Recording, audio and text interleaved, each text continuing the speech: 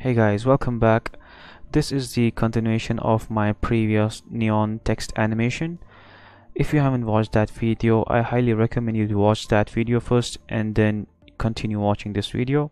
In this video, I'll show you how you can add that little camera movement in your scene, and I'll also show you how to add wires in between your text. So after you follow that tutorial, my previous neon text animation tutorial, you will have all these layers. And what you have to do next is click on new layer, then click on plane. So we'll create a new plane layer. I'm just going to rename this to wires, and I'm going to set the color to black and click on OK. Now let's open up this layer and go inside transform. Let's decrease the opacity to 50%. Now you just have to use the freehand mask tool. You can press F on your keyboard or just click right here to select that tool. Make sure that your wires layer is highlighted. What I'm going to do is click right over here and just click and hold and just create a shape like this. I'm just going to bring this point back right over here and click to create another point. I'm just going to close this path by just clicking on this point. Okay, now we just have a shape like that. What I'm going to do is I'm just going to rename this to 1, and I'm going to duplicate this. You can just right click on it and click on duplicate, or you can just press Ctrl D on your keyboard. I'm going to rename this to 2, and I'm going to set its blend mode to subtract. We'll open the second mask, go inside the shape, and you'll have this expansion. So I'm just going to set the expansion to -4 and hit the enter key on the keyboard, and you'll have this kind of shape.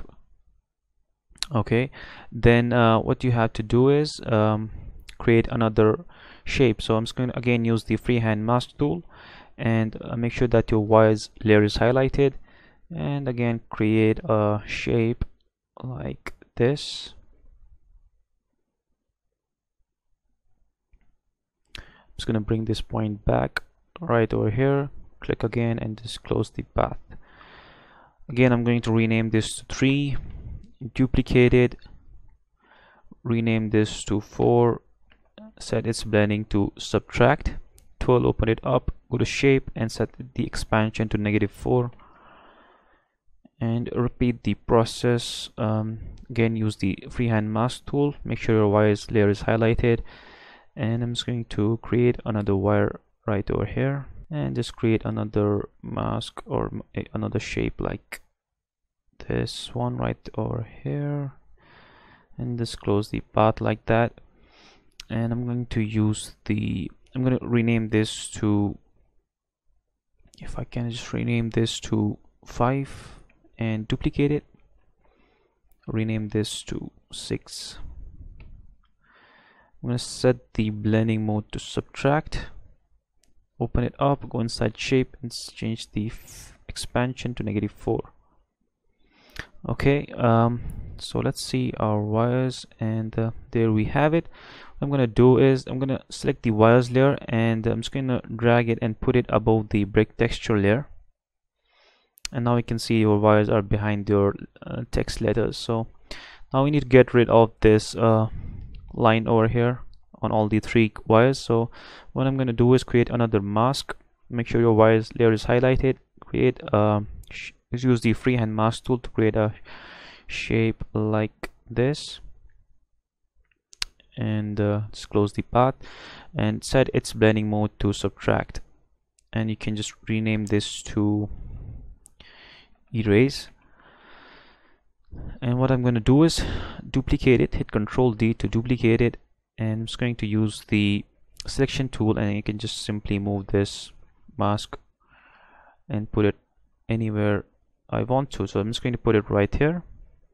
Again, use the freehand mask tool, and I'm just going to bring this point right over here like that. I'm going to duplicate this one, hit Ctrl D to duplicate it, use the selection tool, and I'm just going to move it right over here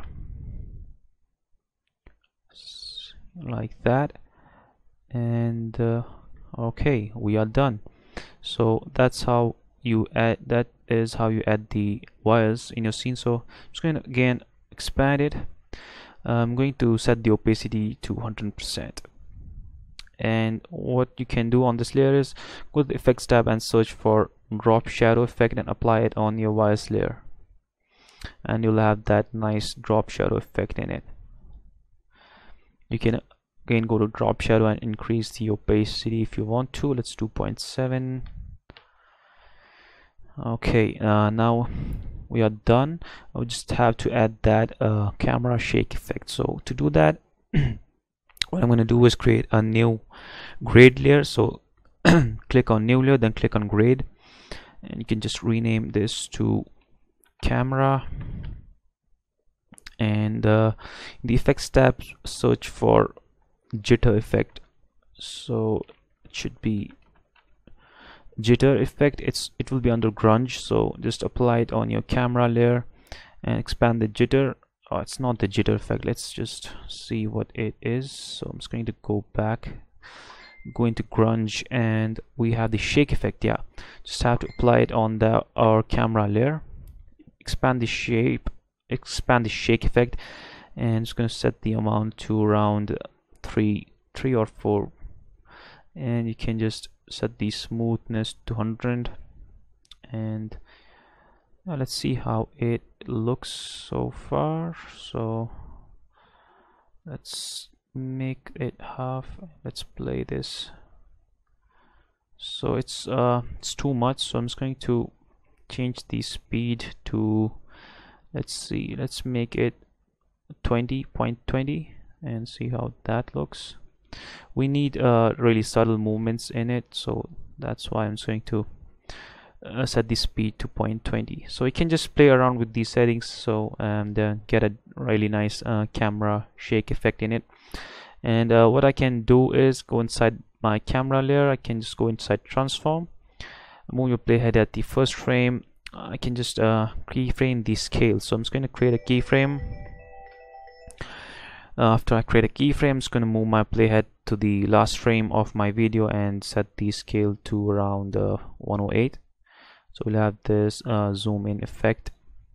Okay, I'm just going to select all these layers except the camera layer. I'm just going to parent all these layers to that camera layer.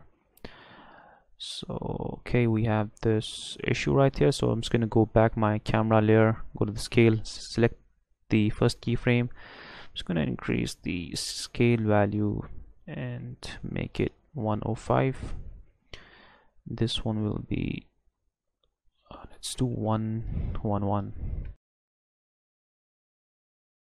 Okay, so you'll have this camera movement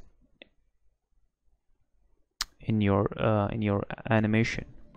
And that's it, guys. That's how you create the camera shake, and that's how you create these wires that you are seeing in your on your screen right now. I hope this video was helpful. I hope you learned something new. If you did, please do consider liking this video and also subscribing to this channel. I'll see you in the next video. Peace.